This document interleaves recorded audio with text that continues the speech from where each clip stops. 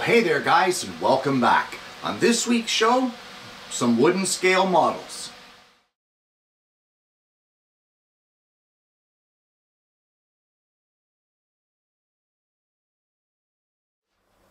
Well, as a lot of you know, one of the things I love to do is making scale wooden models. And I have received quite a few requests asking for me to do a show showcasing those models, and that is what we're going to do this week. So I figured for each model we do a little chat on it. We'll talk about where you can get the pattern if there is one. We will talk about how many hours it took, hardest parts to make, my favorite modifications, and that sort of thing. And it all starts off with my heavy tow truck build. Well, the heavy tow truck build was one of those that I had a great time with. It's not the type of vehicle that I'm really into, but there was something about the pattern that really appealed to me.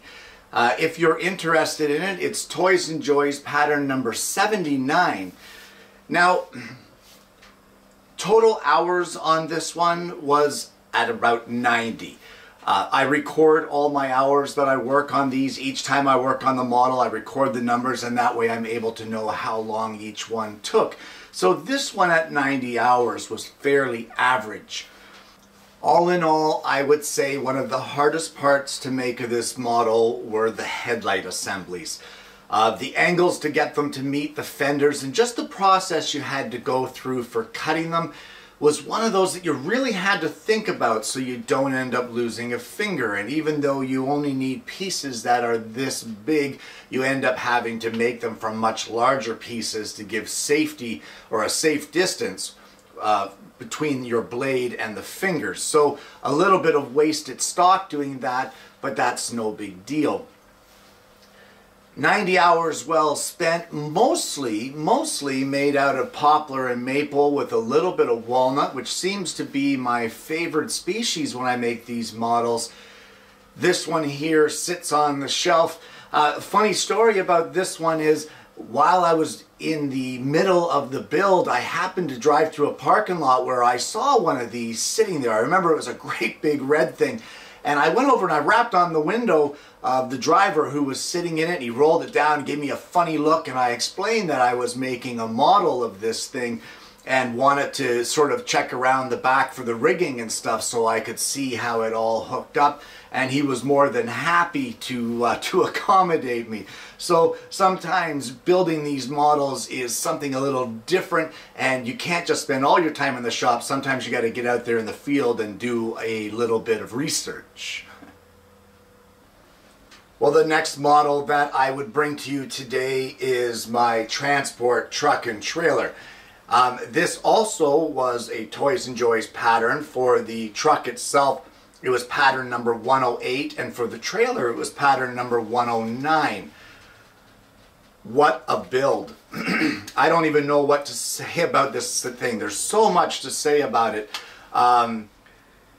This was an extensive build, pushing 234 hours, and a huge part of that was some of the extras that I put into it that are not on the plans. And that was, of course, the load, which was the skids of cinder blocks. Now those cinder blocks I cut individually on the scroll saw 1,050 cinder blocks. That's a lot. That is a lot of blocks, and that is a lot of work. I'm going to tell you that equals drilling 2,940 holes with 2,490 interior cuts and 1,050 table saw cuts to separate the blocks into their individual pieces. That put together with making individual skids for them and then adding straps to make it a little more authentic, even though it's not regulation strapping sort of thing. It all came together for one heck of an amazing project. Even putting stenciling on the yellow straps to make it that much better. Hardest part to make of all of this, you know what, every model has one part that is your nemesis, and for me it's steering wheels. I don't like buying any parts for these models. I make them all myself, and the steering wheel has got to be the hardest part to make, and with all the models I've done, I still have not perfected it. Now this one here, one of the nice things I like is some of the detail that I put into it, even to the point of using boards that were somewhat rough cut instead of sanded boards. They were scrap offcuts that I cut down. I used those for the plank of the trailer to give it a little more authenticity. Guys, this was a load of fun. 234 hours well spent, and my favorite part of all of it was the extras that I added, like the load of bricks. Well, it wasn't that long ago that I made this project to enter in the local fair, and that's my backhoe build, which also is from Toys and Joys, and it is pattern number 71 if you're interested in it. This one, much like the heavy tow, which I said was an average at about 90 hours, this one clocked in at 92, and it's mostly, if not completely, maple and walnut. Maple is a great wood to work with these models because it's strength. It's strength. When you start doing things like drilling out the centers of dowels and that sort of thing, it really gives you a little bit of extra forgiveness when things twist or shift, whereas pieces don't break that easily as long as you take your time. One of the favorite parts of this build, for me anyway, is the pistons. The pistons that are on the outriggers and that control the backhoe and the shovel. These things are awesome. They're a pain in the neck to make in order to drill center, like dead center of that dowel.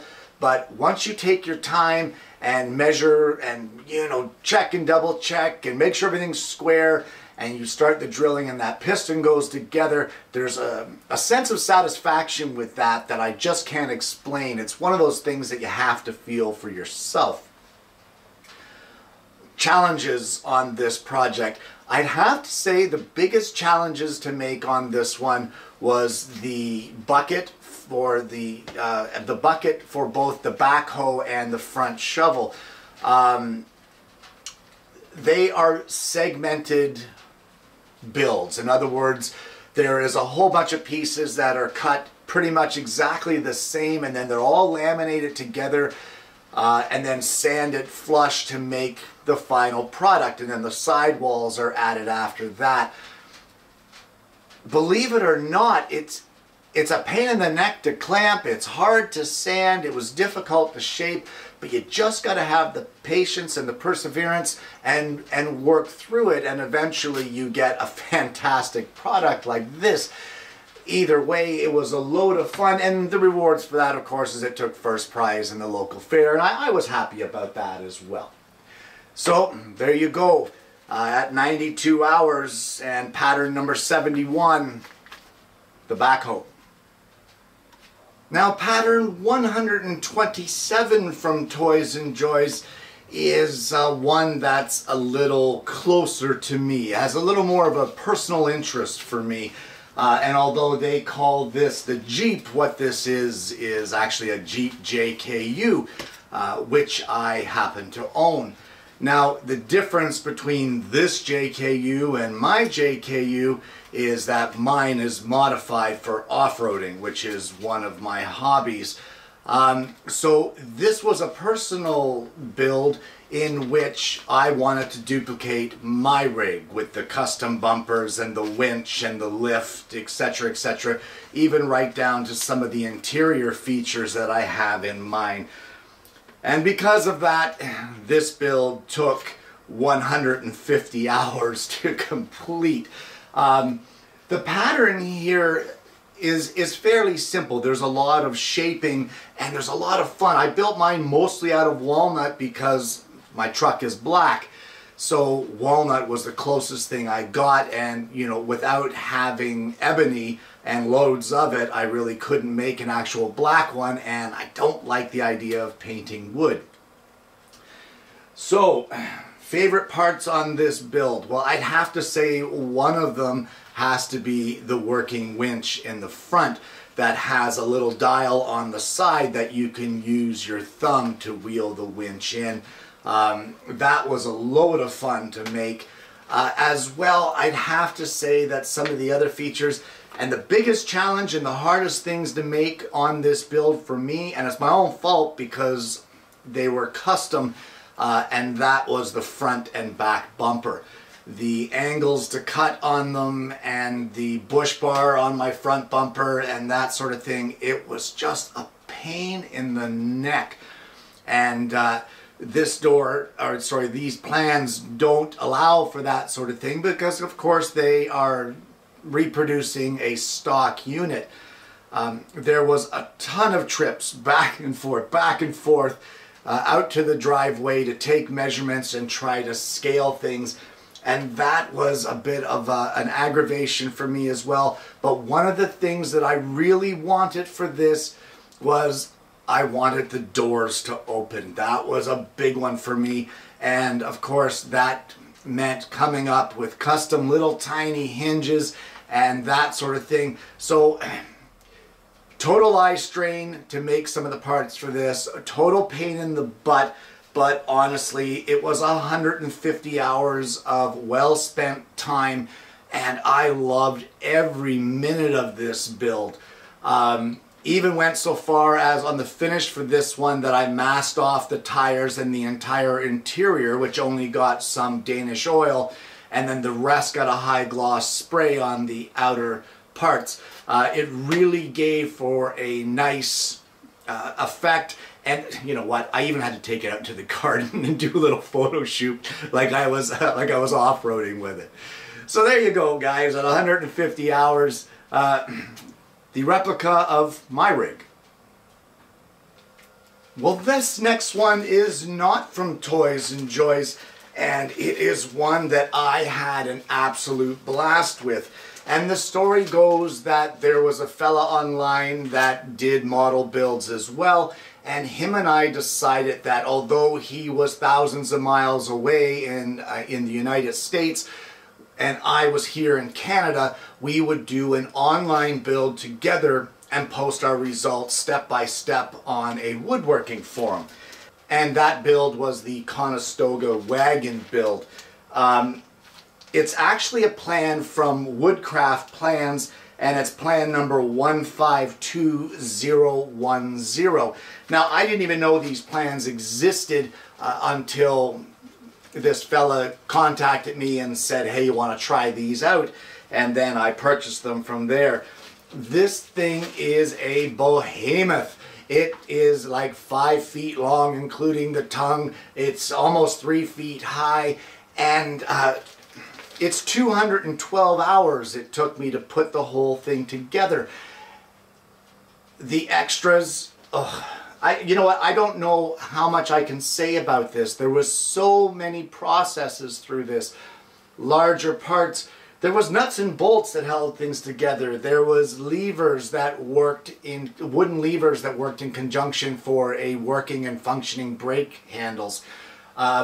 Wood bending for the hoops. And then, of course, the extras. The extras were just over the top. This fella and I basically fed off of each other online. And I sewed the canopy that went over it myself.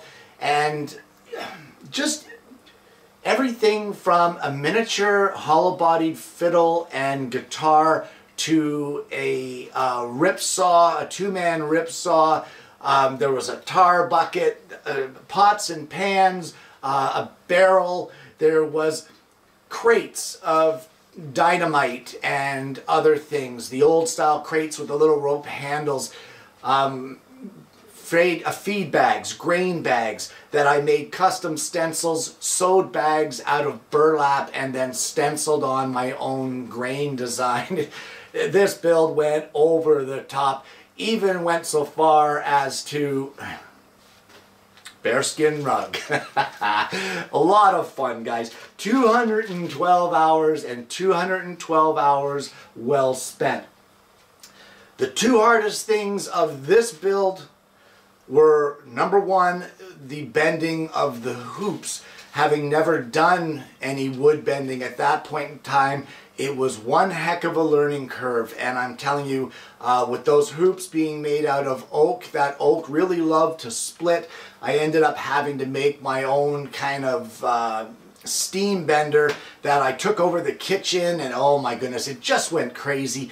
But it was a load of fun. And the second hardest part about this model, I have to say, bar none, and my wife will agree with this, is where the heck do we keep this thing? So this poor wagon keeps getting moved all around the house, finding a different home, it seems, every couple months.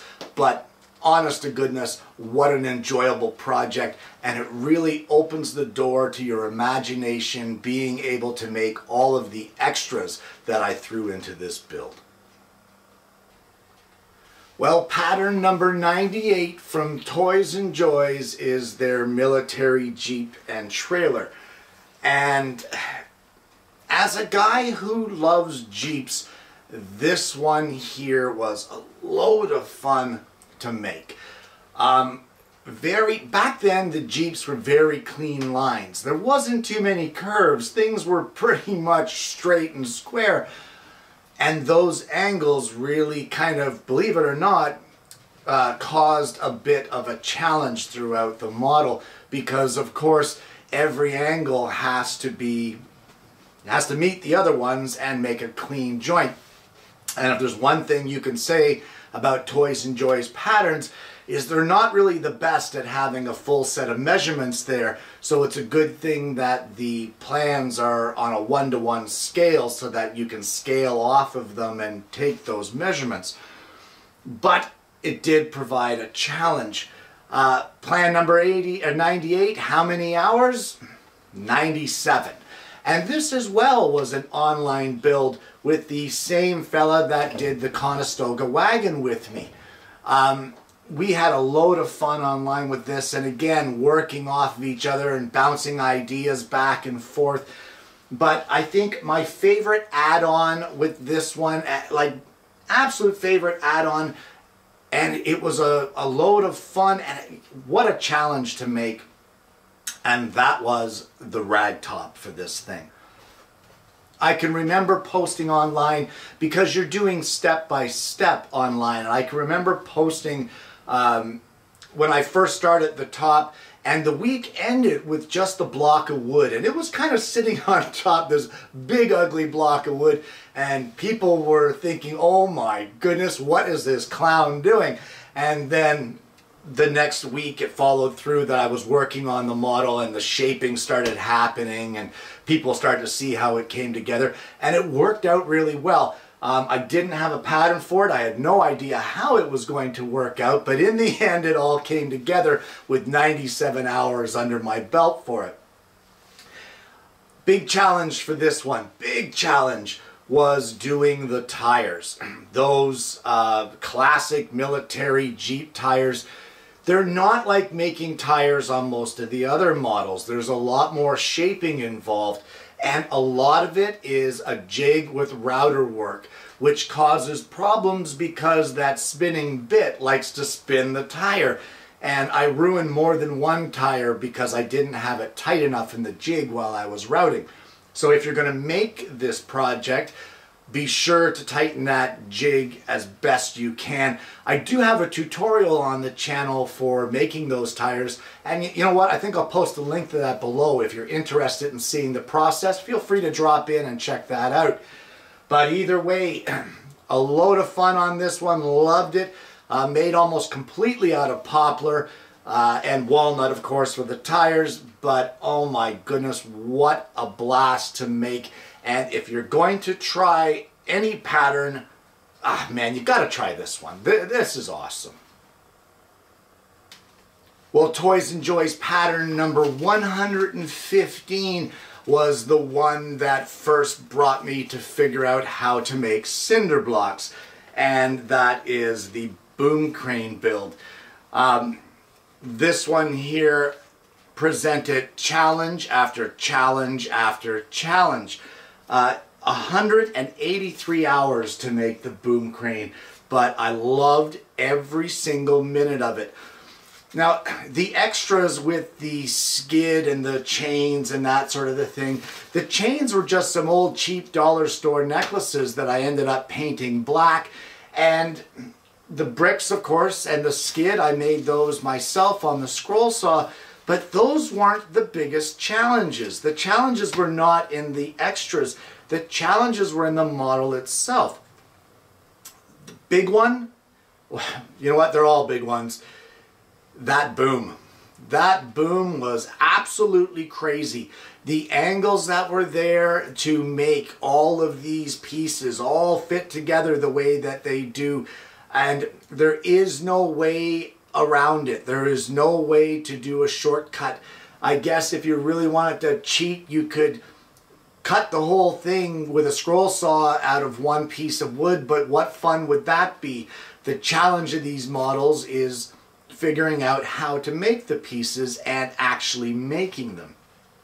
So those angles of that actual boom were crazy, and man, you almost, well, you can see I got my hair pulled out because of it. The other part of the challenge here was the rigging.